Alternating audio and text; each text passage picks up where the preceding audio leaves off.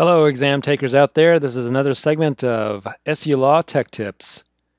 What we're going to show you today is a possible issue for some folks that have been brought up, especially during a real exam, but you can actually tell if you run your mock exam. And I'm going to show you right here what the issue is going to be. I'm going to download a non-secure exam.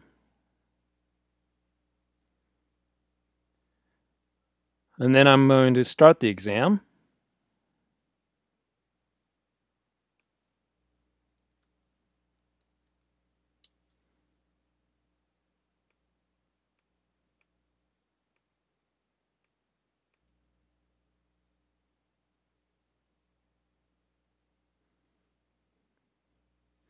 And what you'll notice is the time remaining is gone.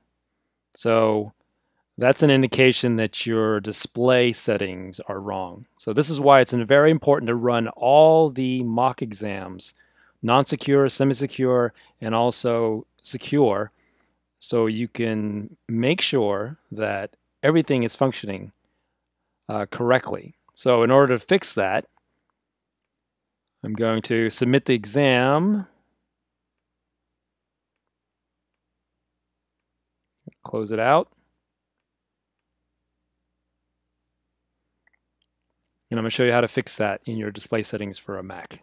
This is for a Mac OS, and I'm still running 10.15. Return to the dashboard.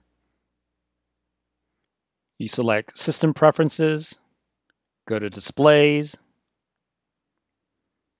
then under Resolution, you'll select Default for Display, and then your display will change accordingly.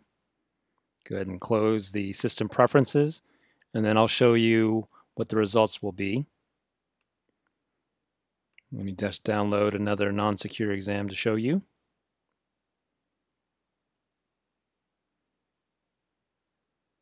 And we're going to run it again.